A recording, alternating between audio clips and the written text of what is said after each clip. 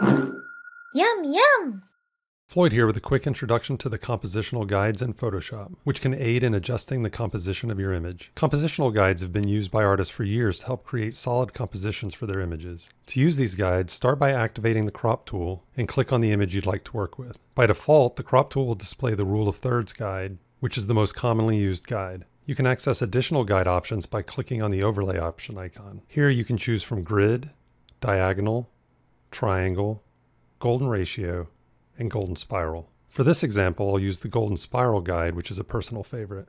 To reorient the guide, use the keyboard shortcut Shift-O. All that's left now is to crop the image so the focal point of the image is located at the center of the spiral path. Be sure to experiment with these powerful guides to help produce stronger compositions in your work. Oh, look at the time.